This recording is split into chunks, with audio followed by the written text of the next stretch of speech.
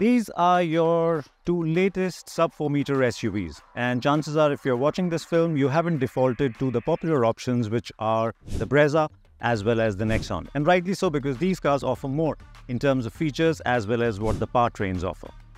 Now, which of the two should you go for? The good news is that these are both really well sorted SUVs, but you can only take home one, and to help you choose which one to go for, we are using a binary approach across 9 points to pick which is the better option.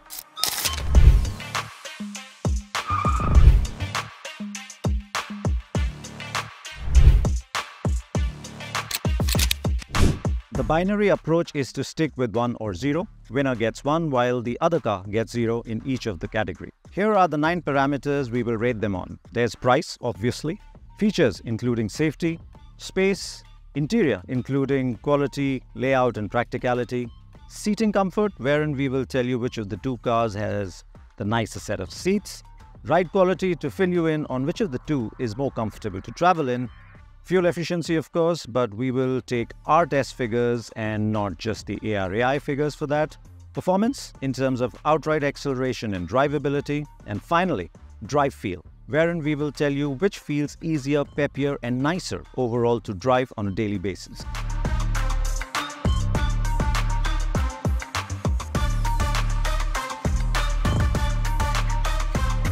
Let's talk prices first, and we've got top spec version of both the Sonet and the XUV, both SUVs, turbo petrols with automatic gearboxes. And as it turns out, the Sonet is a lakh cheaper than the XUV, and so it wins. 1 point for the Sonet, 0 for the XUV.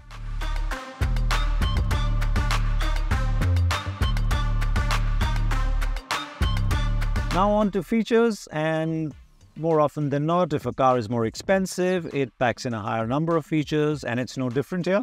So the XUV is pricier, but it packs in more features compared to the Sonet, so that's 1 point for the XUV and 0 for the Sonet. There isn't a lot of difference in the feature list of the two cars. Both get 6 airbags, ESP, ABS with EBD and hill hold as standard in terms of safety. There's keyless entry and start, wireless charging, a detailed multimedia system with Apple CarPlay and Android Auto, digital driver information system, digital climate control with rear AC vents and an opening in the roof. Both cars get ADAS as well and a suite of connectivity features. But it is how the two deliver some of these features that make the difference. The 3XO, for instance, has the largest sunroof and it gets a dual-zone climate control system. The Sonet has a single-zone unit, but it gets ventilation for its front seats and electric adjustment for the driver's seat as well, which are both missing in the XUV. Then again, the XUV features ADAS Level 2 features, while the Sonet makes do with Level 1. Overall though, in pure objective terms, the XUV has the longer feature list. The Mahindra XUV might have won when it comes to features, but when it comes to interiors, the Sonet clearly is our winner here. It has better interiors, the look and feel, the fit and finish, it feels more premium, the ergonomics, the practicality of the cabin is all better than the XUV. Also, Kia has gone for an all-black interior here, which looks sporty but still upmarket, and Mahindra has gone for a lighter interior with its XUV.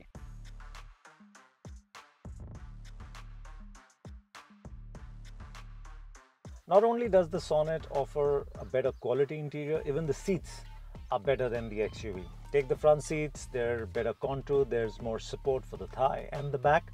And even when you move here at the rear, you find that the seat back is taller and the seat bottom is firmer than the XUV. On the XUV, you sit and it starts to fold under your weight, so over longer distances it's going to get uncomfortable. Not this. This has good thigh support, the seat is also more above the ground. So overall, the seating or the seats all around on the Sonet are better than the XUV.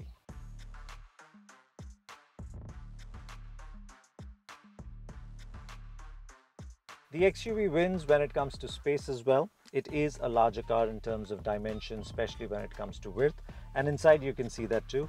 Now these are based on our measurements on the inside, and it's very clear that when it comes to knee room and shoulder room in particular, the XUV is more spacious than the Sonet. Headroom wise, there isn't a lot of difference.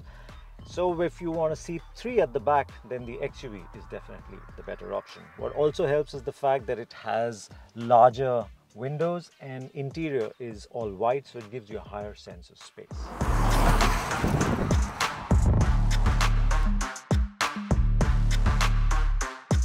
Sonet wins on the ride quality front as well. Now, when you drive the Sonet at slower speeds, you will find that it feels slightly firm, while the XUV feels softer and more absorbent. But as you start going faster, as you go over poorer roads and as you load them up, the Sonet has a much nicer rounded ride to it. It seems better damped, while the XUV can feel more crashy, a little more brittle. So there's more maturity on the Sonet's ride compared to the XUV.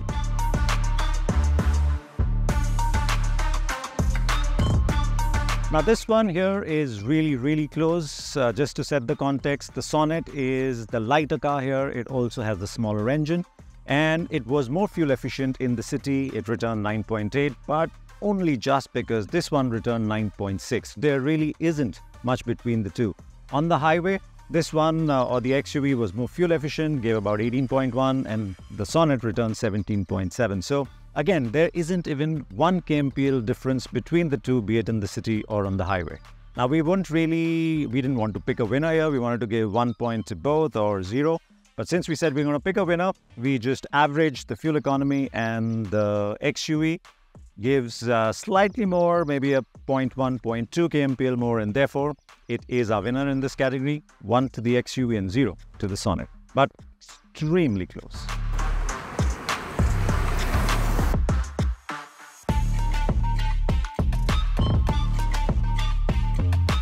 This result was never in question. The XUV has around 10 bhp over the Sonet. It's also got nearly 60 Nm more torque. And though it has a regular torque converter automatic compared to the Sonet's dual clutch automatic, which is widely recognized as the quicker shifting gearbox of the two, the 3XO still managed to hit 100 km/h 2 seconds earlier than the Sonet. The XUV took 10.8 seconds for its 0 to 100 km/h run, while the Sonet reached this mark in 13.1 seconds. The same reflects in the car's city drivability tests. The Mahindra makes overtakes easier in the city with its 20 to 80 km/h kickdown time of 6.6 seconds compared to 7.5 seconds taken by the Kia. On the highway, however, the Sonet does marginally better. It took 8.3 seconds in the 40 to 100 km/h kickdown against 9 seconds taken by the 3XO.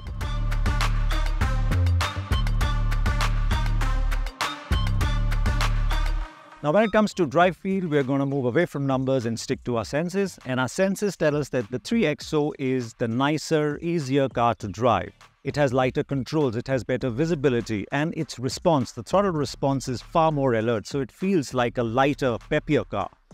Not that the Sonet is bad to drive, it's just that the XUV is better and easier.